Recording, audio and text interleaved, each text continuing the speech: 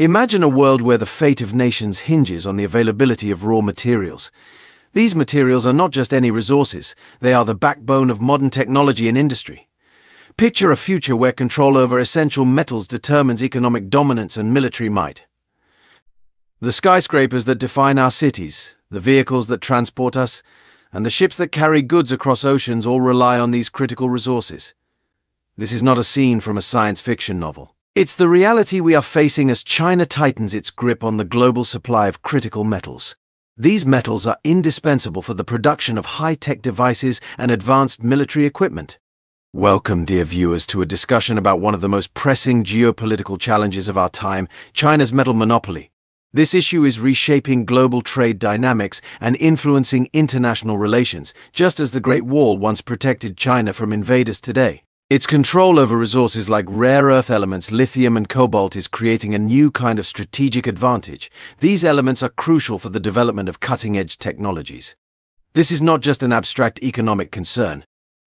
The implications are far-reaching, affecting everything from national security to everyday consumer products. These metals are the building blocks of our modern world, essential for everything from smartphones and electric vehicles to wind turbines and fighter jets. Without them, the progress of technology and innovation would come to a standstill. In short, they are the lifeblood of the 21st century economy, and China is increasingly in control of the supply. This control gives China significant leverage in global affairs, influencing economic policies and strategic decisions worldwide. Let's go.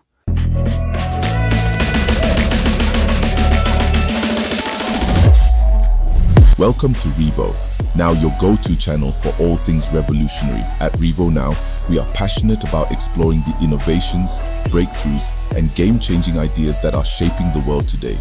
Our mission is to bring you the latest and most impactful advancements in technology, science, culture, business, and beyond, all in one place. Please subscribe, like, and share our videos. How did China come to dominate the global metal market?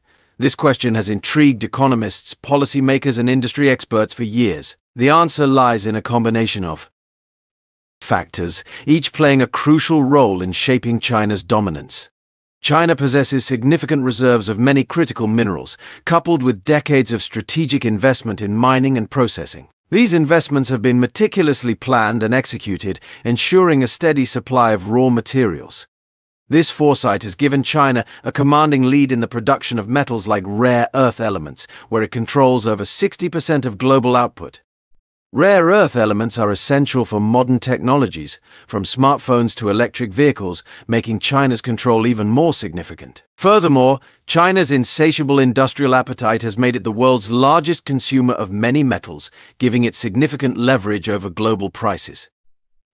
This consumption is driven by its vast manufacturing sector, which produces everything from electronics to heavy machinery. This dominance has raised alarm bells in Western capitals, as governments and businesses alike wake up to the strategic implications of relying on a single country for such vital resources. The dependency on China for these critical materials has led to discussions on diversifying supply chains and investing in alternative sources. The situation is reminiscent of the oil crises of the 1970s, when OPEC's control over oil production sent shockwaves through the global economy. Just as the world had to adapt to the realities of oil dependency, it now faces a similar challenge with metals and minerals. The West's dependence on China for critical metals is a vulnerability that cannot be ignored. For too long, Western nations have outsourced their mining and processing industries, prioritizing short-term economic gains over long-term strategic considerations. This has left them exposed to potential supply disruptions, price manipulations, and even outright embargoes. The COVID-19 pandemic provided a stark reminder of the fragility of global supply chains, as lockdowns and border closures led to shortages of essential goods, including medical equipment and electronics. Imagine a scenario where China decides to restrict exports of rare earth elements in the midst of a geopolitical dispute.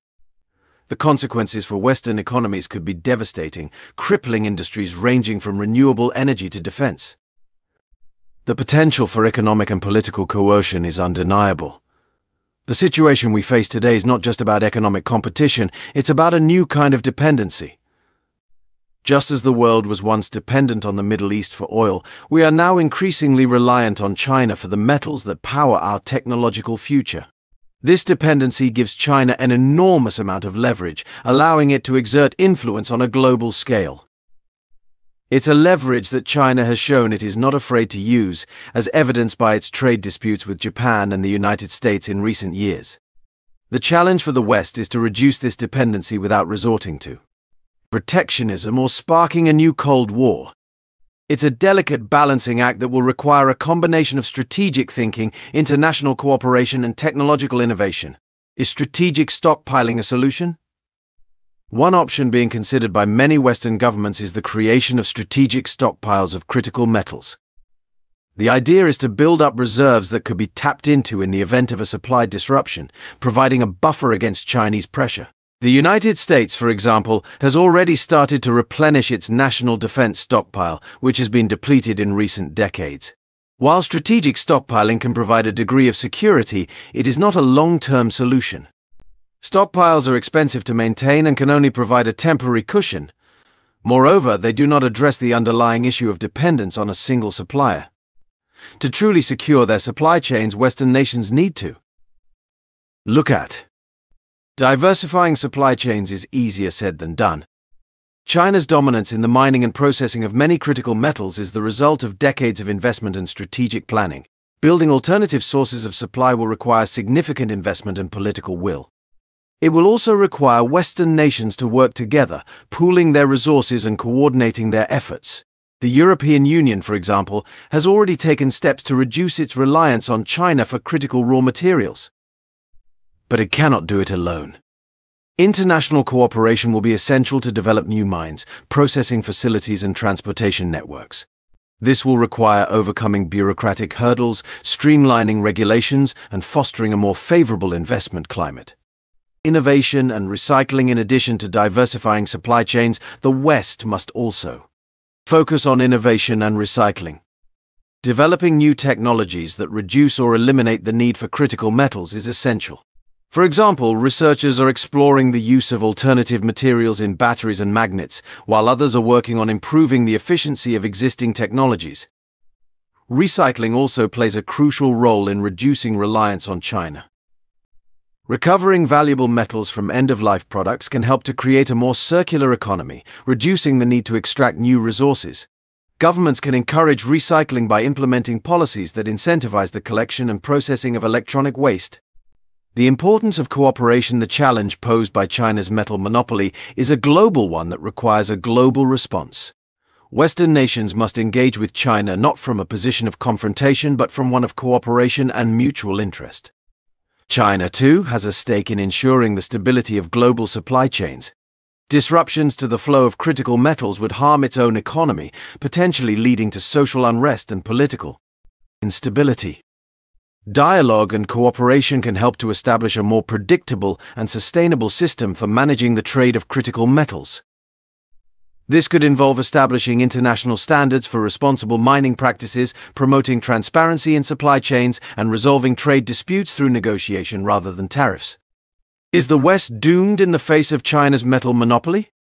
This question has been on the minds of many economists, policymakers, and business leaders.